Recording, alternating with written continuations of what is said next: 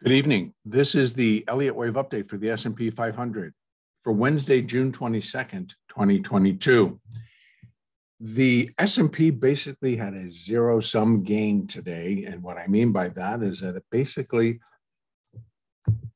fell overnight, rallied today, moved to a new high, tested that resistance at 3,800, failed on both fronts, came back down to basically finishing the day lower.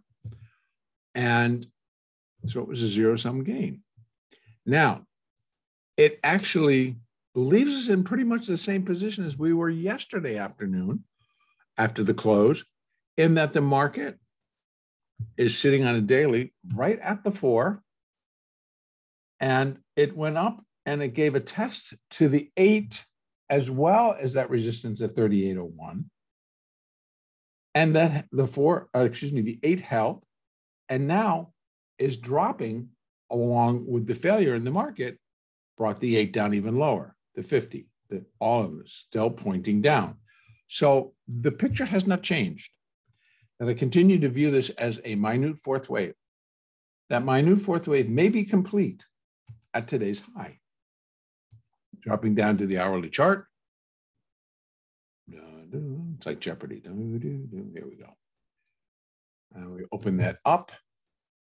There's the high. Boom, boom, failure. In fact, a nice failure right off the bat. Here we are again, the hourly 200. Yesterday, came up above it, failed. This was today, excuse me. Came up above it, failed. Had a stronger rally, came above it, got all the way up to that resistance, failed. And then failed. So, and that failure then started to bring us back below, where we're resting on the hourly 20. Both the NASDAQ and the S&P really in the exact same position.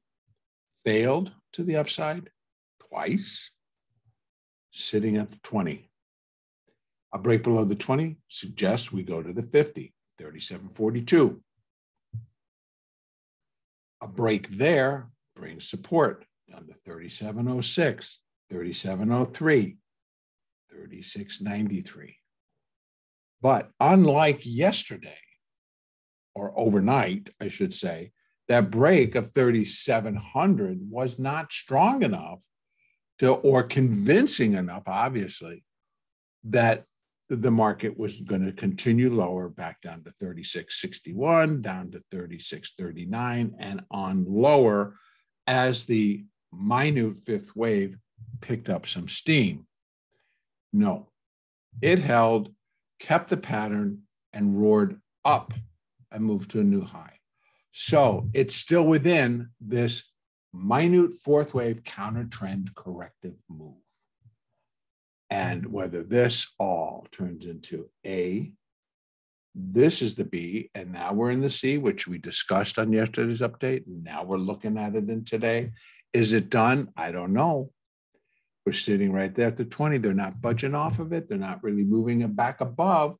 So now we're stuck between the 8 and 4, which are piggyback right here at 63, down to 53. We got a 10-point range here, and they're not moving anywhere. And that could just stay right there. And then we're going to produce another one of these again tomorrow, possibly. Again, several of the tech titan stocks remain in play. Again, we're working towards a Friday expiration.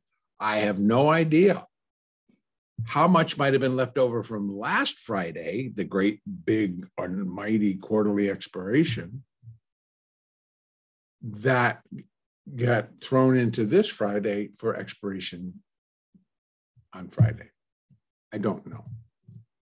Possibilities abound. So again, we're playing into the Friday expiration. So it's where a lot of these titans, a lot of these larger held stocks want to be for that expiration. So right now, we have to continue with at least a 50-50 probability that we're going to go up, we're going to go down. If we go up, we have the same ticket. We got the 200, the hourly 200 at 37.93. Then we still have that resistance at 3,800.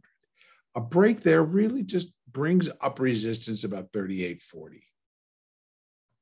But first, before we get there, we have 38.33. But actually, if I bring it down, we got 38.23, 33, and 43. Those are all price extremes, except for the 23, which is the bar itself. And that's where I would expect they're going to go give it a retest. If it gets above it, for whatever reason, then we're looking like it's going to start pushing to 38.70 to 39. Now, why? I couldn't give you a reason. More buyers and sellers? Possibly. But here we have the daily 20 as of 38.91. So a break above all of this pushes it to there, 38.91. And that's how I use my moving averages, at least on the daily. That's what the expectation would be. Can put together fibs, which would point to some levels as well. But right now, I got to wait and see what the market wants to tell me. Right now, it's not telling me much. So downside, same story. The market needs to break below the 20. The market needs to break below the 50. The market needs to break below 37.07, 3, 36.93, 36.61, and then 36.39 before we start. Come on. 34.91 to 35, I believe 06 or 10, somewhere in there. That's the zone.